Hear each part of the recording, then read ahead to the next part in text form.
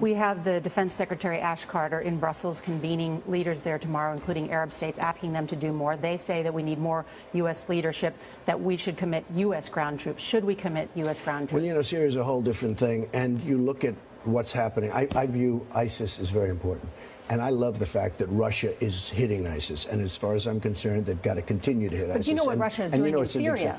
Russia is hitting, the groups that we're backing. Sure. And why are we backing the group? We don't even know who those people are. I speak to generals. They're saying we're giving billions of dollars of equipment to people we have no... Here we go again. We're giving all of this money and all of this equipment to people we have no idea who they are. They're probably worse than Assad. I mean, Assad's no baby. He's not good. But who are the people that we're backing? Here we go again with Libya. That's President Obama's argument. Yeah. Well, I think that's good. Who the weapons will fall into whose hands. We have no idea. Well, why is he doing that? I mean, he's giving them a lot of weaponry, and we're backing people that want to knock out Assad. Russia and Iran, which is now a power, we've made them a power, they're backing Assad. We've got to get rid of ISIS. We've got to get rid of the people that are chopping off everybody's head. You say you have a good relationship with Putin, or would have a good relationship? I think I would have a very good relationship, but who knows? So could you convince Putin to get Assad to step aside? Well, they've been trying to do that. Yeah. Could I? I don't think it's that important, to be honest with you. I think, frankly, let's say you get rid of Assad or you knock out that government. Who's going to take over? The people that we're backing, and then you're going to have, like, Libya, right?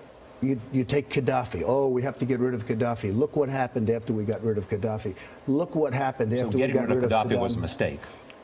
It was just, yeah, to me, it was a total mistake. I mean, Benghazi was the least. Look at what's going on over there. It's a mess. Nobody knows anything about anything. You look at Saddam Hussein. We get rid of Saddam Hussein, the terrorists. It's the Harvard of terrorism. So getting rid of Gaddafi and getting rid of Saddam Hussein were both mistakes. Had we not done anything, had our politicians gone to the beach and enjoyed the sun, we would be in a lot better position than we are right now.